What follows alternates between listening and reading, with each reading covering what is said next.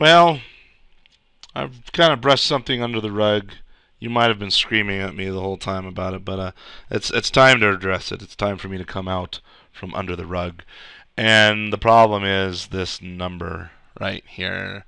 500, if we're running at 60 frames a second, then 500 divided by 60, 500 divided by 60, 8.33. We can only play a game for 8.33 seconds. And then our assertion, we added an assertion here, I believe.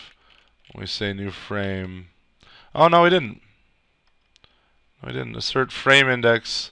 Oh, yeah, we added the assertion right here. Oh, you know what? This assertion would probably be better. It would probably be better right here. Okay, when you call new frame, we're going to move on with the frame, and then we'll assert that, hey, you got more frames to go. But that's not going to work out. I need to be able to play longer than 8.3 seconds. And if I'm worried about this assertion being hit in 8 seconds, that's kind of like riding a bull in a rodeo. It's just, you got 8 seconds, figure it out. You know, debug in 8 seconds, and I need more time than that. So let's do the intelligent thing. Let's bump this up to some insane number that we know we will never hit. Well, there's a problem with that. We use this number right here, and remember, this is this makes up our class declaration. Okay, so when I instantiate a profiler, all of a sudden this profiler, it's a huge object, and chances are you just don't have that much RAM sitting in your box, and you definitely don't have it sitting in your console. So I just can't increase that number. All right, that's kind of ignorant. So what's another solution? What's another thing we could do? Well, pause the video and think about it. I'm going to pause it and think about it.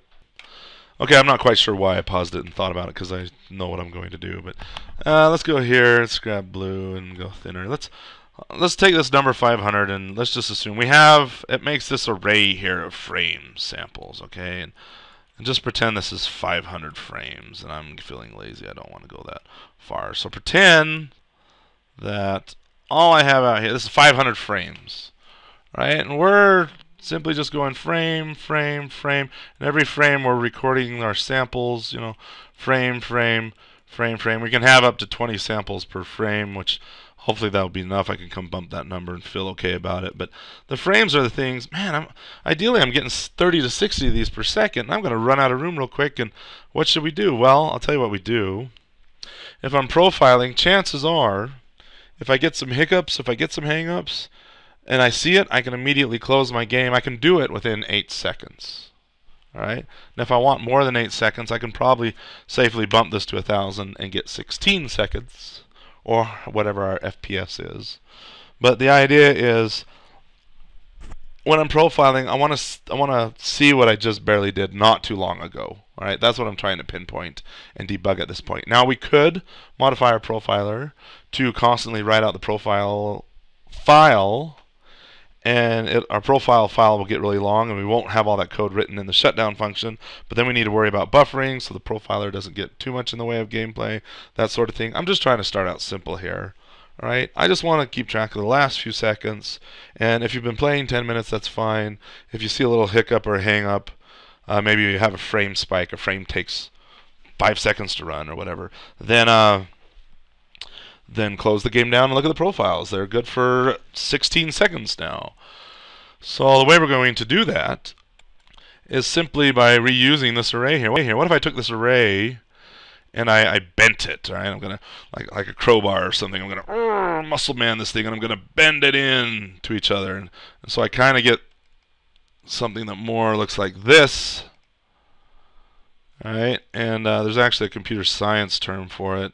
It's called a circular array. Now, in reality, it's still just a contiguous sequence of bytes, but when I get to the end, I'm just going to jump back and go right here. And so it's like a snake chasing or a dog chasing its tail, probably a better analogy. A dog chasing its tail, and we know that this thing is 16 seconds long because I roughly define that how many frame samples we're going to have. So we're going to turn our profiler to be a circular data structure. Ooh, that's very computer sciencey, isn't it? But it's basically going to be a circular array. Now, I think the simplest thing would be to go download a circular array. I was looking in the Boost library. I noticed that the Boost library added a circular array, but I just don't want to download and use the Boost library quite yet, unless I know I absolutely need to. Now, this is the second time Boost has provided something that I probably should have used, but I think it's also educational from a computer science point of view to do this circular thing, and it's really not that hard. So we're going to have the profiler do it for us.